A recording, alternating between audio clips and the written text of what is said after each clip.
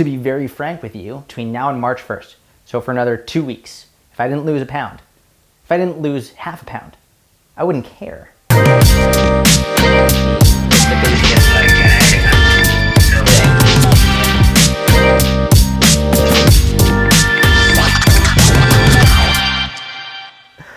Look who decided to show up for dinner.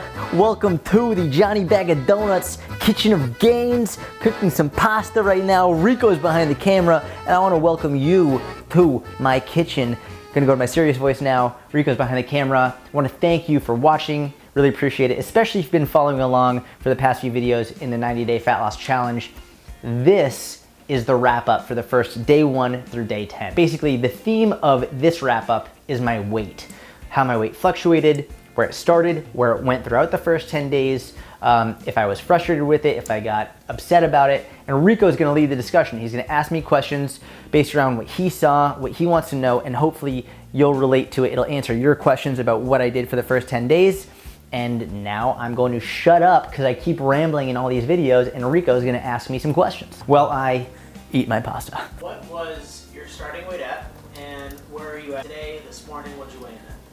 Okay, so before I answer that, I don't know where the camera's centered right now, but you might be asking, why is he holding a bowl up to this thing?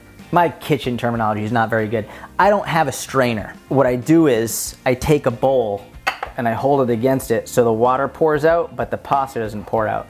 Then when it's dry, I can pour the pasta in the bowl. Just letting you know what I'm doing with that, in case anybody's wondering. What was the question? I didn't listen. Starting weight, I was, let me check the app. You can post this up. Starting weight was 147 pounds. That was 11 weigh-ins ago. So this is really the first day 1 through 11. I was 147. That was actually the first 2 weights. I was 147. And then today, I weighed in at 145.6, 11 days in. Next question. Got another brain buster. Name that movie. So between days 1 and 11, what happened to your weight? How did that change? My weight didn't fluctuate that much until the last 2 days. Actually, I don't know if you saw, if you follow me on Instagram, Rico can put my Instagram handle here. I put up a story earlier today about how over the years, tracking literally thousands of people's weights over a long period of time, I've found 3 really common fluctuation patterns. Patterns that by and large, most people fall into when they're trying to lose weight. I'm gonna do a separate video on that, showing you exactly how people fluctuate, the 3 different most common patterns that I have seen, so that you can sort of look at your pattern and understand like which one it's following, so you don't get discouraged if the weight doesn't go down like you'd want it to. If you don't subscribe to the channel, make sure you do and turn the bell on so you get notified when that video comes out later this week. What you'll notice if you look at my graph and my numbers from the past 10, 11 days, it started out relatively even. So when 147, then went up to 147.4, 147.4, went down to 147.2. So that's within the first 5 days. Actually, not only did it not go down, it went up. So 147, then 147.4, 147.4, 147.2. And I want to emphasize that because a lot of people, when they start eating in a calorie deficit and they start really paying attention to their nutrition and they start exercising, they just expect immediate like fat loss or immediate like scale going down. Personally, I've been through this enough to know how my body reacts, and I know this is a really common pattern, so I'm not expecting the scale to go down immediately. I also know, and we can discuss training later, when I got really back into training, I knew my body was holding on to water. I knew the scale wasn't gonna react the way that a lot of people would expect it to. The first 5 days was between 147, 147.4, and 147.2. Then I had my first dip on day 6, which was 146.4. That was the first day, literally almost a week in, that I saw like a downward trend. Coincidentally, or not coincidentally actually, it came after my first rest day, where I did literally nothing. And the workouts up to that point, they weren't all really hard, really heavy, but I was in the gym, I was doing stuff, whether it was arms or shoulders or deadlifts or whatever, I was working out. So after my first rest day, saw that dip, which makes sense because my muscles sort of released all the extra water, the glycogen, nutrients it was holding, weighed less. Next day, day 7, went back up to 147. That was my starting weight.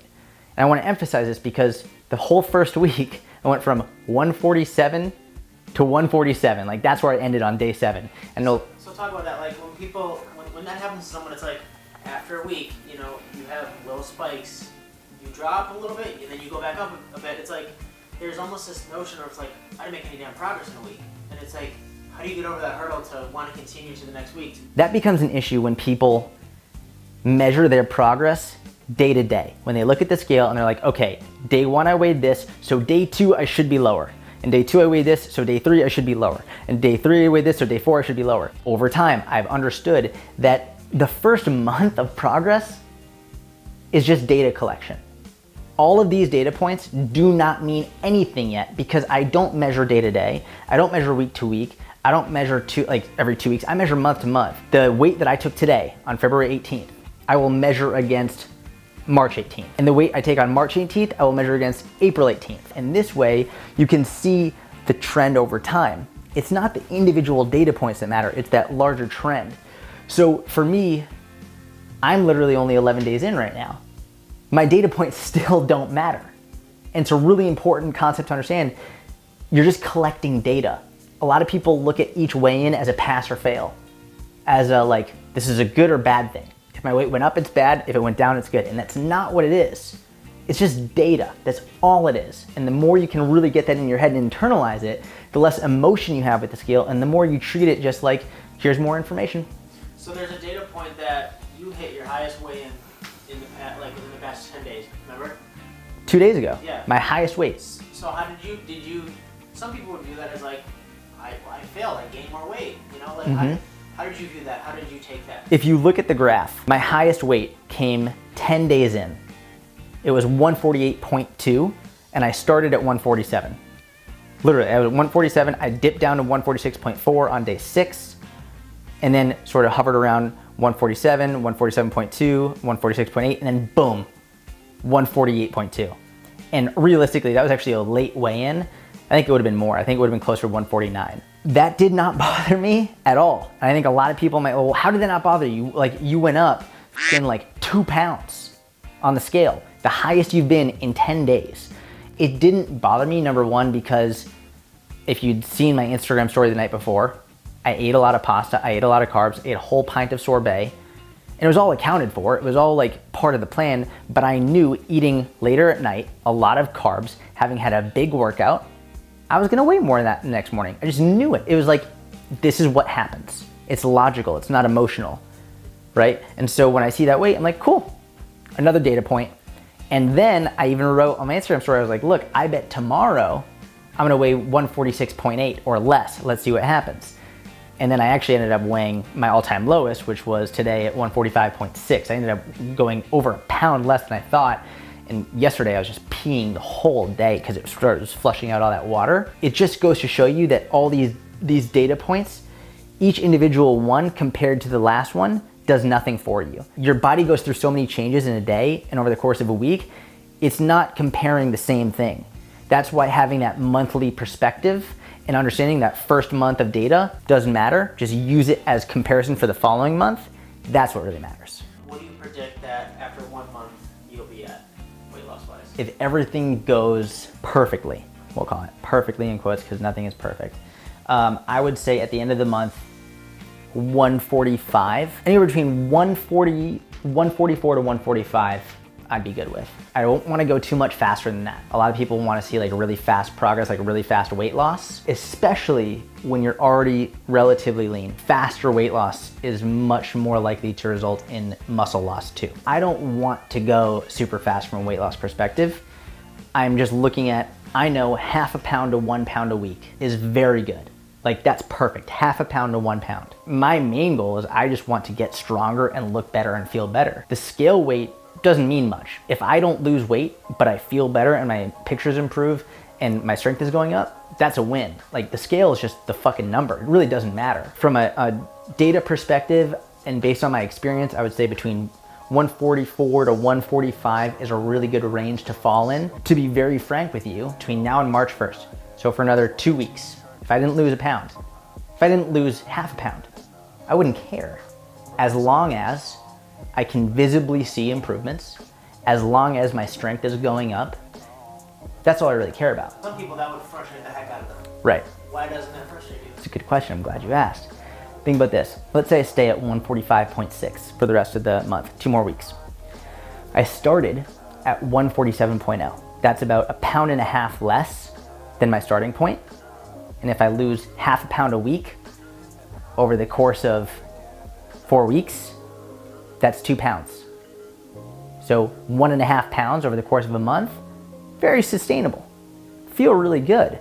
A lot of people are like, well, that's not good enough. Like, that's not average. Who cares? Progress is progress, number one. And I'd way rather do something a little bit slower that I can enjoy, eat fucking pasta and be fine with it, than go too fast, have really fast progress, but not be able to maintain it, not enjoy it. Even if I stay exactly where I am until the end of the month for 2 more weeks, I don't care. Because as long as I'm feeling good, as long as my strength is improving, and as long as I'm looking in the mirror and I'm liking it, that's all I care about. People attach too much to that number and not enough to what's actually going on with their body, with their mind, with their performance, everything. It's that number takes control of people. And it's easy to blame the number, to blame the scale. It's like the scale's fault. It's not the scale's fault. You have to take ownership. It's how you're looking at the scale, right? It's like, it's not the scale's fault. It's how you're viewing it. And it's if you're expecting this unrealistic amount of progress, this faster progress, that's your fault. Because you're putting that on yourself. So you have to be an adult and call yourself on your bullshit. Stop being such an asshole to yourself. Say, hey, if I lose half a pound this whole month, still half a pound less, right? Progress is progress. Stop being an asshole to yourself. Was there any days that you wanted to say fuck it, like nutrition-wise, or maybe even like not want to go to the gym at all? There were 0 days I didn't want to go to the gym. Actually, that's a lie. Today I didn't want to go to the gym. Today. Super tired. Didn't really get any sleep last night. But at the end, really happy I went. I didn't want to go, but I'm really glad I went. Good workout too. There was one night, I forget what night it was, I got these. In the video, I basically said that got wicked hungry out of nowhere. It's a little after 10 o'clock, like 10:15 p.m. I was like, fuck it, I have extra calories to spare. I'm not gonna just be super hungry right now, so I went out.